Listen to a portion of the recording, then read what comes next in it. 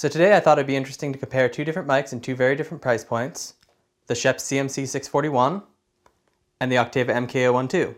Let's see how they compare.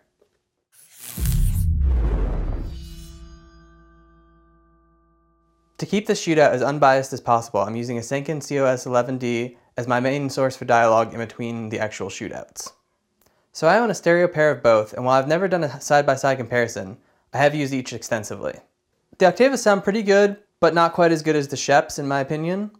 The Schoeps are a little bit more full and have a little bit more high frequency detail without being harsh, while the Oktavas are a little bit more mid-focused, but overall pretty solid microphones. I've used them on pretty much everything from drum overheads to dialogue and voiceover, but overall I prefer the Schoeps to the Oktavas, but that's to be expected given the price point difference. So this particular pair of Oktavas was actually modded by Michael Jolly. The biggest thing I noticed once they came back from getting modded was a little bit lower of a noise floor and a little bit more open of a sound.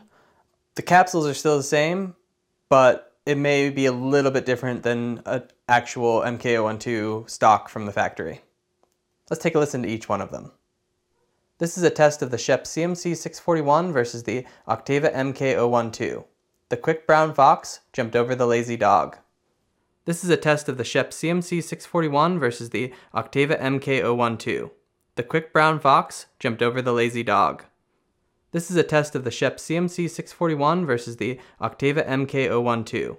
The quick brown fox jumped over the lazy dog. This is a test of the Schoeps CMC641 versus the Oktava MK-012. The quick brown fox jumped over the lazy dog. This is a test of the Schoeps CMC641 versus the Oktava MK-012. The quick brown fox jumped over the lazy dog.